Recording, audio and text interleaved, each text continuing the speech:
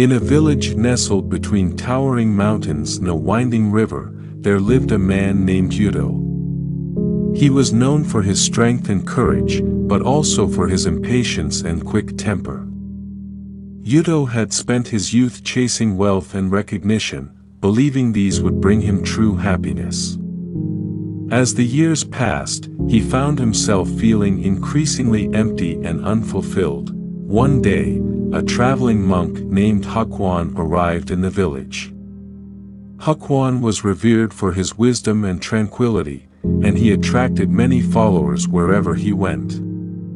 Intrigued by the monk's serenity, Yudo decided to attend one of Hakuan's teachings.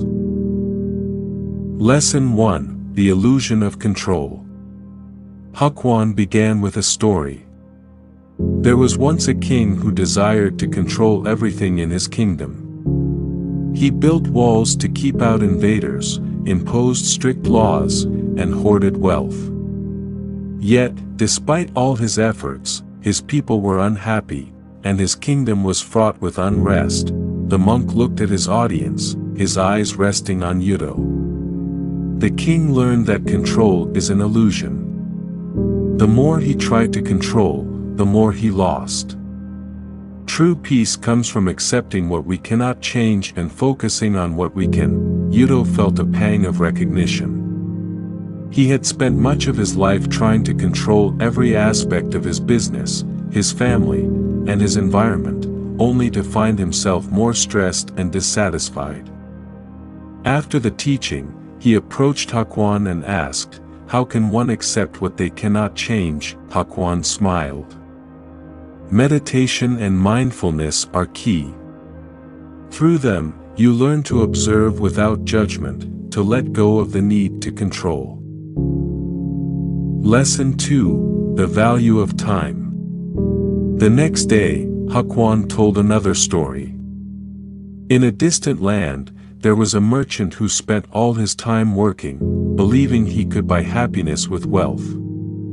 As he grew older, he realized that while he had amassed great riches, he had missed the joy of watching his children grow and the simple pleasures of life. Yudo nodded, feeling the weight of the monk's words.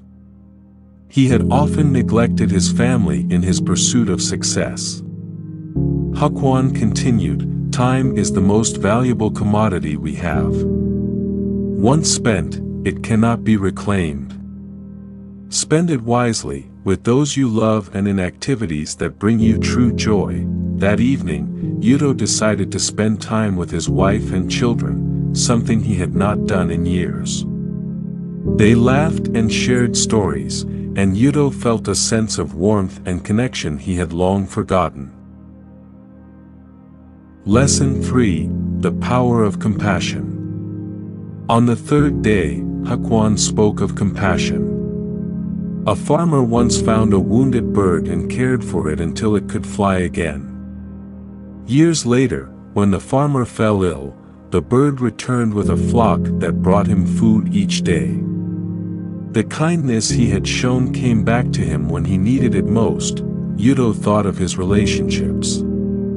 He had been harsh and demanding, believing that being tough was the way to get results. Hakuan's story made him realize the importance of compassion and kindness. He decided to treat his workers and family with more understanding and empathy, and he noticed a change. People were more cooperative, and there was a sense of harmony he had never experienced before. Lesson 4: The Impermanence of Life. Hakuan's next lesson was about impermanence. A wise man once said, "This too shall pass." Whether we are experiencing joy or sorrow, success or failure, nothing is permanent. Understanding this can help us appreciate the present moment and let go of our attachments. Yudo reflected on his life, remembering the times of both triumph and failure. He realized he had spent so much time clinging to past glories and worrying about future failures that he had forgotten to live in the present. Inspired by Hakuan's words, he began practicing mindfulness, learning to savor each moment without attachment. Lesson 5, The Importance of Self-Reflection. On the fifth day, Hakuan told a story about a mirror. There was a man who looked into a mirror and saw his reflection. At first, he was pleased, but as he looked closer, he saw imperfections and flaws. Instead of turning away, he chose to reflect on his actions and thoughts, striving to improve himself each day. Yudo realized he had rarely taken the time to reflect on his own actions and their consequences. He began a daily practice of self-reflection, examining his thoughts, words, and deeds. This practice helped him grow more aware of his flaws and motivated him to become a better person. Lesson 6, The Gift of Gratitude. Hakuan's next lesson was about gratitude.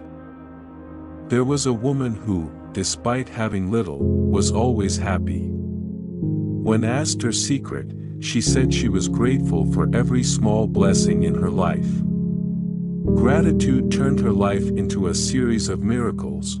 Yudo had always focused on what he lacked rather than what he had. Inspired by Hakuan's story, he started a gratitude journal, noting down things he was thankful for each day. This simple practice shifted his perspective, making him more appreciative of the abundance in his life. Lesson 7, The Strength in Vulnerability. On the seventh day, Hakuan shared a story about a warrior. A fierce warrior, known for his invincibility, was defeated by a humble monk. The monk explained that his strength came from embracing his vulnerabilities and fears. Not from denying them. Yudo had always prided himself on his toughness, never showing weakness. Hakuan's story made him realize that true strength lies in acknowledging and accepting one's vulnerabilities. He began to open up to his family and friends about his fears and struggles, and he found that this brought them closer and made him stronger. Lesson 8, The Path to Inner Peace. On the final day, Hakuan spoke about inner peace.